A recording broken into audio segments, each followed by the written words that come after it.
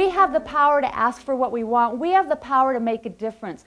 We have the power to be more effective, but we don't know we have the power, and therefore we might as well not have it. And I have a story that's a great example of how this can happen.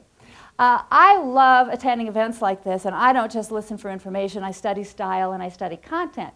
Well, a few months back, I was at a convention where the luncheon keynote speaker was over the top hilarious. He had me laughing so hard my side hurt. He had me laughing so hard I snorted. And I had just taken a sip of water. I know you know where this is going. When he said something absolutely hysterical, I sprayed the whole table, and nobody cared because nobody noticed because they were all laughing too. That man was that good. Well, that evening was off for the conference, so I was headed to my room, and I was looking forward to a quiet evening alone when I saw the luncheon keynote speaker. So I went up to him, I said, "Fabulous job. Thanks so much for being so amazing." And he said, "Thanks." He said, "Hey, a group of us are going to a celebration dinner tonight. You're welcome to join us if you like." Now, I had been looking forward to my quiet evening alone, but hey, I did need to eat. So I said, "Sure, I'll stop by." Well, by the time I stopped by, they were already in full celebration mode. They had clearly been through several rounds of cocktails, and they had had several servings of hors d'oeuvres. And I sat there in amazement as I watched them drink round after round of cocktails and hors d'oeuvres, and then they moved on to beer, wine, and champagne. They had soup, salad, they had side dish, they had entree, they had dessert. If there's anything you can have in a meal that I didn't mention, they had it. Now, as for myself, I ordered a side dish, glass of water, no ice, thank you very much. I had a lovely time, and I handed some money to the person sitting next to me, went up to my room, very satisfied with my evening.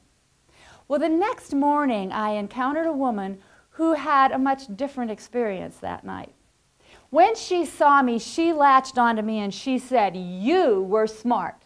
She said, "You left just in time. Let me tell you what happened to me." She said, "I had a salad and a glass of wine.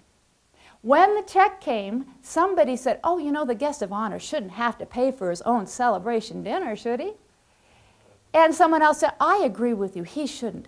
And you know what? He shouldn't have to pay for his wife's dinner or his mother's dinner either.' So she said, someone had the bright idea that we split the check evenly among us. She said, my salad and glass of wine cost me $75.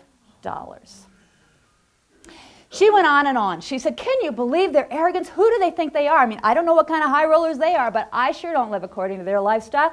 It's almost like they invited me just so that I could help pay for their meal. Mercifully, she saw someone else she knew. She latched onto that person. So that took it to an ending. But I did regret that I didn't get to ask her, why did you agree to those terms? Why did you agree to pay for something that you didn't get? Why did you agree to a deal that didn't agree with you? I mean, I was not there, but I would be very surprised if anyone was twisting her arm or holding a gun to her head or threatening the lives of her future children if she did not sign that credit card slip. You see, this woman thinks she was a victim, but I have another interpretation. I say she was a volunteer.